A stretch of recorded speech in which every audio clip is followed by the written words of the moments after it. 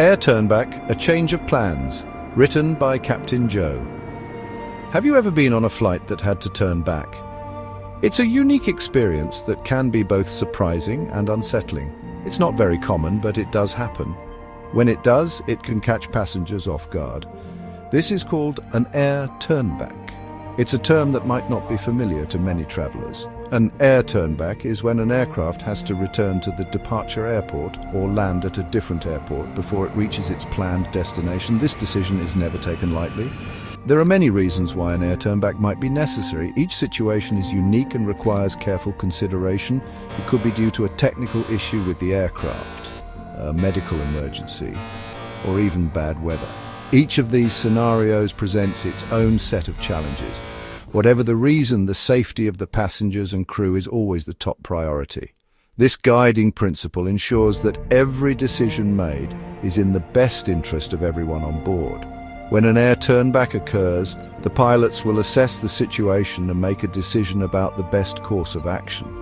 This involves a thorough evaluation of all available information. They will consider factors such as the severity of the issue, the weather conditions, and the overall safety of the flight, and the availability of suitable landing sites.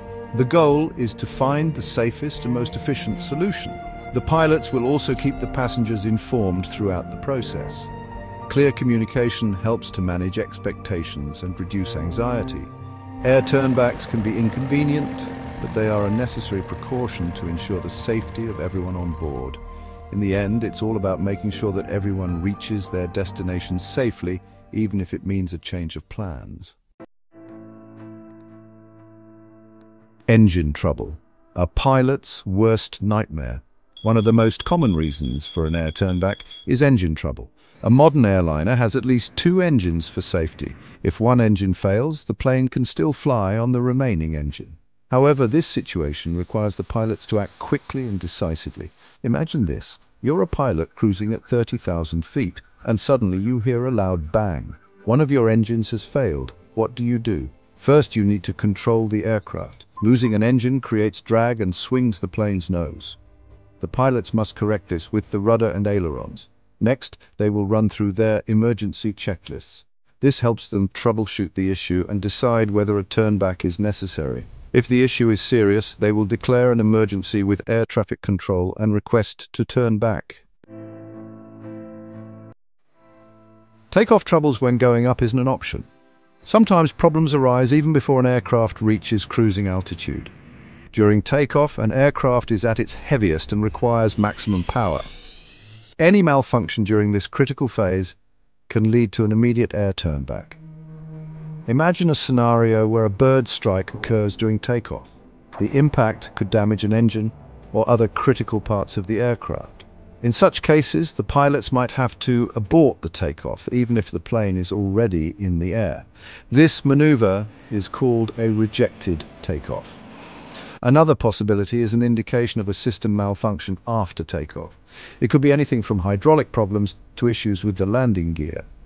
If the malfunction is severe enough, the safest option is to return to the departure airport. Turning back, mid-flight, climb, cruise, and approach. Air turnbacks can happen during any phase of flight, climb, cruise, or approach. Each phase has its own set of complexities and demands on the aircraft and crew. Each phase presents unique challenges for the pilots. They must be prepared to handle a variety of situations that could arise unexpectedly. During the climb phase, the aircraft is still gaining altitude and burning fuel. This is a critical time as the plane is heavy with fuel and needs to reach a safe cruising altitude. An air turnback at this stage means the aircraft might be too heavy to land immediately. The pilots must carefully manage the situation to ensure safety. The pilots will need to circle or fly in a holding pattern to burn off fuel and reduce weight. This maneuver requires precise control and coordination. The cruise phase is typically the smoothest part of the flight. However, it is also the longest phase, and pilots must remain vigilant. However, even at cruising altitude, unexpected events like medical emergencies or rapid weather changes can necessitate a turnback. Pilots must be ready to respond quickly to any situation. Finally, during the approach phase, the aircraft is already descending and preparing to land. This phase requires careful attention to speed, altitude, and alignment with the runway. A turnback at this stage could be due to sudden strong winds, poor visibility, or a problem on the runway at the destination airport. Pilots must make quick decisions to ensure a safe landing. The pilots might have to go around and attempt another landing or divert to a different airport. Their training and experience are crucial in managing these situations effectively. The challenges of turning back weighty decisions. Pilots face numerous challenges during an air turnback. One of the biggest challenges is dealing with the aircraft's weight. Landing an aircraft that's still carrying a significant amount of fuel can be dangerous. Imagine trying to land a plane that's designed to touch down at a certain weight, but it's currently much heavier due to the fuel on board. The landing gear and the aircraft structure itself could be damaged. To avoid this, pilots may have to dump fuel to reduce the aircraft's weight before landing. Fuel dumping is a controlled procedure with specific rules and regulations to minimize environmental impact. Another significant challenge is decision-making under pressure.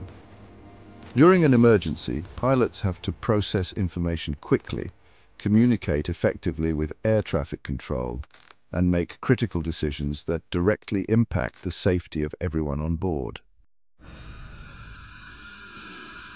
Turning back in action real-life examples. There have been numerous air turnback incidents throughout aviation history, each with its own unique set of challenges and outcomes. Let's look at a few examples that stand out for their dramatic nature and the lessons they offer. US Airways Flight 1549 in 2009. This Airbus A320 experienced a bird strike shortly after taking off from New York City's LaGuardia Airport, causing immediate engine failure. Both engines failed, forcing the pilots to make an emergency landing in the Hudson River, a feat that required immense skill and composure. This incident, known as the Miracle on the Hudson, highlights the importance of pilot training and skilled decision-making under pressure. Qantas Flight 32 in 2010. This Airbus A380 suffered an uncontained engine failure shortly after taking off from Singapore, leading to a critical situation. Debris from the engine damaged the fuel system and other critical components, making the situation even more dire. The pilots managed to safely land the aircraft back in Singapore, demonstrating exceptional airmanship and crew resource management, which were crucial in averting disaster. Air Transat Flight 236 in 2001. This Airbus A330 ran out of fuel over the Atlantic Ocean due to a fuel leak, putting the lives of everyone on board at risk. The pilots glided the aircraft for almost 20 minutes before making a successful emergency landing at a military airbase in the Azores, showcasing their incredible skill and calm under pressure. This incident highlights the importance of fuel management and the ability to make critical decisions under extreme pressure, ensuring the safety of all on board. Staying safe in the skies, procedures and training.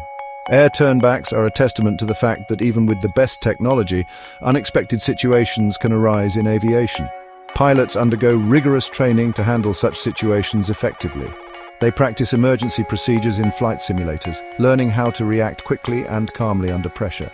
They also receive extensive training on aircraft systems, meteorology and decision-making. Furthermore, airlines and aviation authorities have strict safety regulations and procedures in place to minimize the risk of air turnbacks. These procedures cover everything from aircraft maintenance to crew training and emergency response protocols.